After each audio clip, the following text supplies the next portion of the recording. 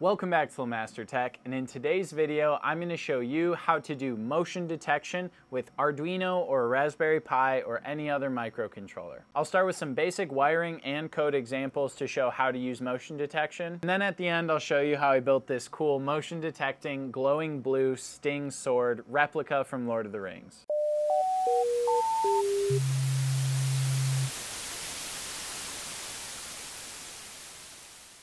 So motion detection is obviously a super fun technology with a very wide range of applications that hobbyists and makers might want to incorporate in their builds. And then on the professional side of things, incorporating motion detection into things like automatic lights and other smart systems around the house is becoming more and more common. And one of the core pieces at the center of builds like this is the infrared motion detection sensor, often called a PIR sensor, and this specific chip and module is called the HCSR501 motion detection sensor. Don't worry about memorizing the numbers. I'll leave a link to the one that I'm using here in the description of this video, and they're just a few dollars for pretty high quality, pretty well functioning sensors. And the way the sensor works at a very broad level is it casts an infrared cone to detect motion in front of it going outward from this kind of ball that's on the end of it. And then there's actually a fair bit of functionality baked into the chip where the entire connection between your infrared sensor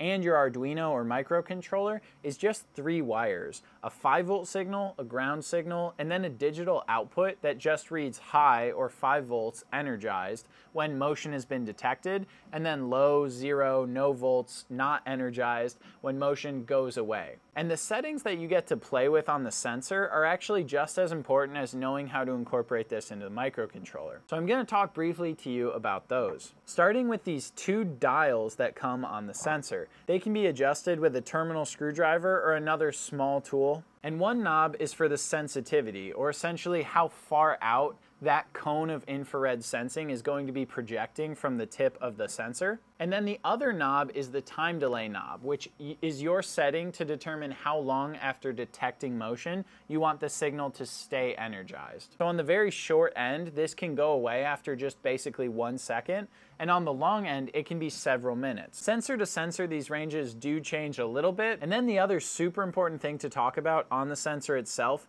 is the triggering mode. And that's these 3 metal pins that usually come with a 2-prong trigger already on 2 of the pins. And if it's on the top 2 pins as you're looking down at the dials, you're in single trigger mode. And in single trigger mode, it doesn't matter if the sensor keeps detecting motion once it's already detected motion.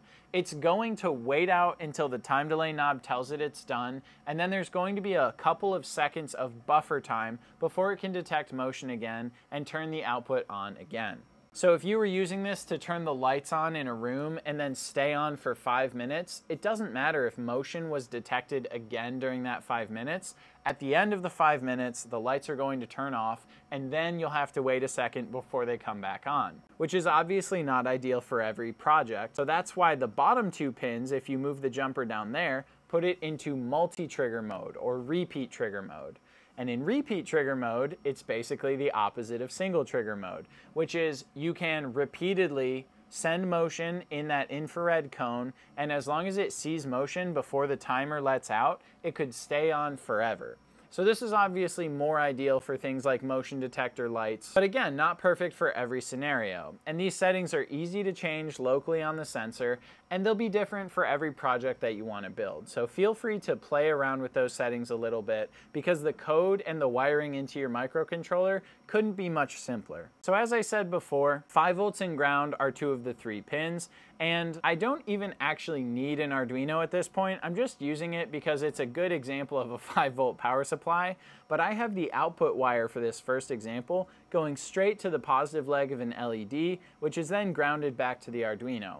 But what you can see is I can just trigger motion on the infrared sensor, and I can get the LED to turn on without any code written so far. And this is actually a great point for you to pause with your project to understand the 2 dials and the trigger mode pins a little bit better before diving into any code or anything that makes it more complicated. But obviously not everything that you would want to do with motion detection can be boiled down to just using the output pin to turn an LED on and off. So when you do want to pull it into the Arduino, you don't even need a special library. library. It's just a digital input that is going to read 5 volts when it's been triggered and 0 volts when it hasn't. So the most basic version of a code that basically does exactly what our hardwired example does would be this. And this is code that reads an input from the motion sensor just like we just had, and then writes an output to the LED just like we just had, but now we've used an Arduino to be the basic interface between the two. Again, this isn't that exciting yet, but it does show basics of how to use motion detection with a microcontroller.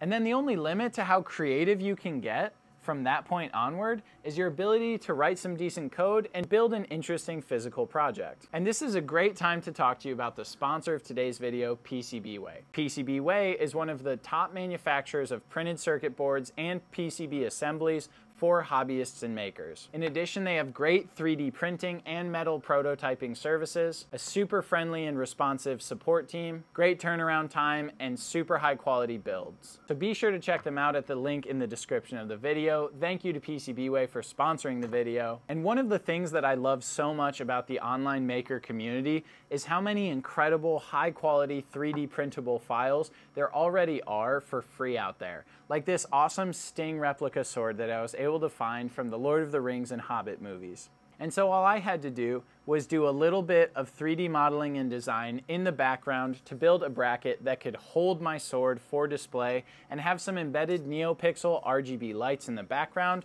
and a motion detection sensor on the bottom so that anyone who comes near would make the blade glow blue just like it would when goblins were near in the movies. So is that a nerdy example? Maybe, but you clicked on how to use motion detection with an Arduino, so I figure you'll appreciate it. Okay, and that is going to do it for today's tutorial. I hope you found it useful. If you have any questions or comments or want to let me know what you want to see more of on the channel, be sure to let me know in the comments below. Thank you so much to my Patreon supporters, as well as everyone who leaves likes on the videos and subscribes to LeMaster Tech. Good luck with all of your projects, and thanks for watching. We'll see you next time. Thanks. Bye.